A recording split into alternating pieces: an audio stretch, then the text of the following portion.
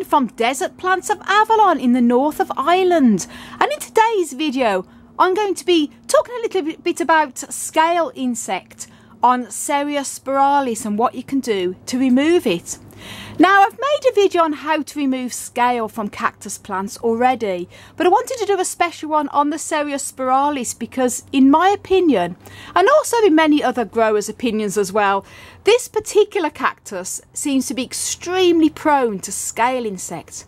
And scale insect is a little tiny shelled insect that you often see on plants when they've been attacked, little tiny bumps of little scabs all over the cactus here.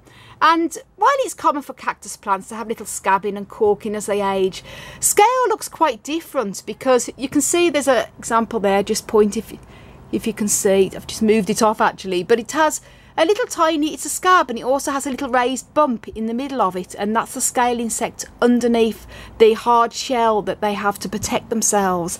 And I'll just show you, I've got a good example on this particular Cereus here, full of scale insect, very annoying pest. And I'm going to explain what you can do to get rid of it if you have this on your cactus plants or your Cereus Spiralis. Now, as I've mentioned, I have made a video on how to remove scale from cactus, so do check that video out. I'll link that video up above and down below in the video description. But what I'm going to be doing with this particular Cereus Spiralis is I'm going to be using the rubbing alcohol. I use 100% isopropyl alcohol, and you can dilute it a little bit if you want to, but I use it 100% strength. Personally, on cactus plants, I find it doesn't hurt them at all. It's very good for removing scale insect and also other types of pests, especially mealybugs as well. And I put a little bit here into this little pink bowl here, and then what I'm going to do is, once it's dried and I've removed as many of the scale insects as I can find, then I'm going to sprinkle it with a very light dusting of diatomaceous earth. And I've just recently, the past 6 months, been using diatomaceous earth, and I'm really happy with it. It's particularly good to use on cactus plants that are extremely spiny or very woolly, such as the mammillarias or the Cephaloceriuses.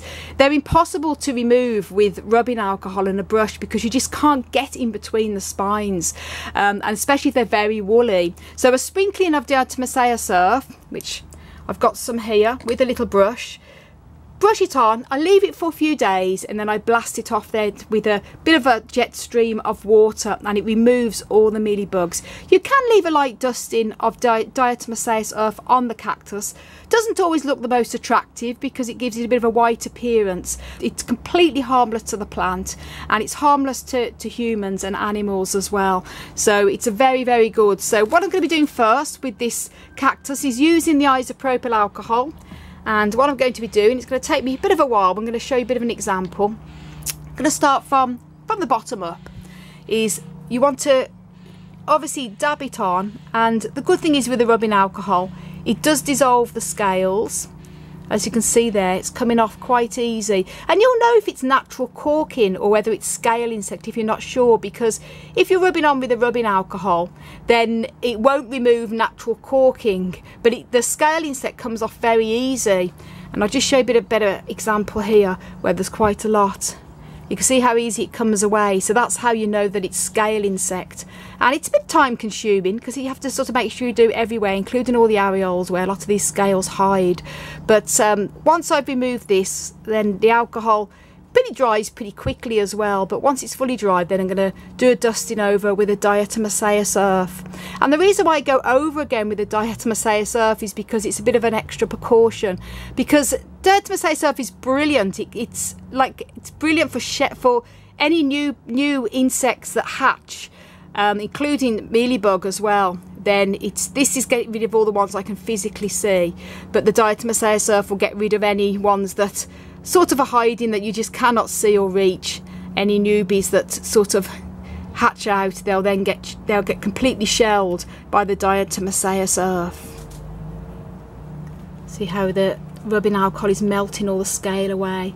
And I have made a video on natural corking on cactus plants and what it looks like, so you'll know the difference by watching that video, and I'll link that video also up above and down below.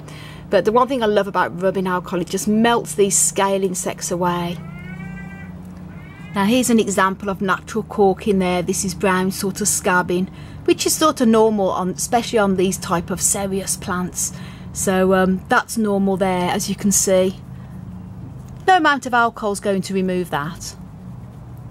Now there's this Cereus Spiralis, nicely cleaned up from as many of the scale insects as I can find.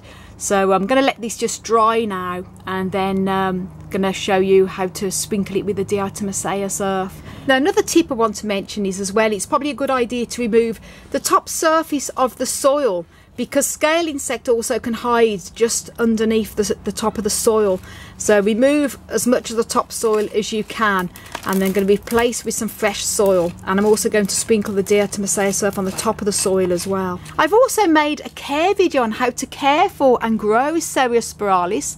So if you're new to this cactus, or we just want to know more about how to care for it, then do check out a video I've made on how to care for Cereus Spiralis. Links also up above and down below. Now it's all dried, so it's time for the diatomaceous earth, and I've put a little bit in here already, the little brush to brush on.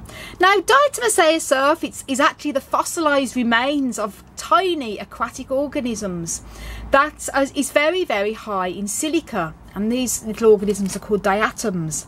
And because of the high silica, they can be abrasive to very tiny insects, that especially shelled insects such as mealybug and scale insect, but completely harmless to humans and animals. In fact, if you have a little bit there and rub it in, it makes your skin feel so soft.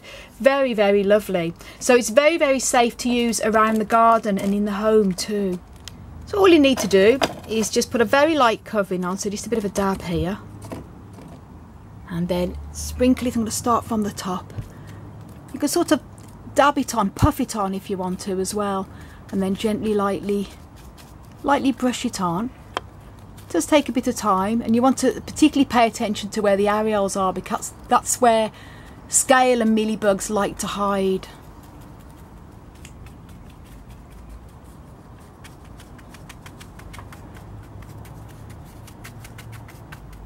That's the cactus, all sprinkled with the diatomaceous earth, and as I say, I'm going to leave this on for a few days. Now you can leave it on, you know, as long as you want really. I mean, it's going to get plenty of light as well, so it's not really blocking out any of the light. I've just done a bit of a light dusting, as you can see there, and I've also put some as well on the base of the plant, around the base, and also on the soil. So if there's any scale lurking underneath the soil, it's also going to be killed by the diatomaceous earth as well. You can also use it for root mealybugs by mixing a small handful of it into your compost when you're potting up plants as well. Very effective against root mealybugs. So I hope you found that video useful should you get scale or mealybug or any other type of shelled annoying insect on your Cereus Spiralis or your other cactus plants in general. And I want to thank you all for watching, and if you haven't done already, please do subscribe to my channel. Don't forget to click the notification bell so you can be notified when I upload new videos. You can also follow me on Instagram, Twitter and Facebook at Desert Plants of Avalon. And for more growing tips on how you can care for and grow cacti and succulents, as well as regular articles, do check out my website, desertplantsofAvalon.com.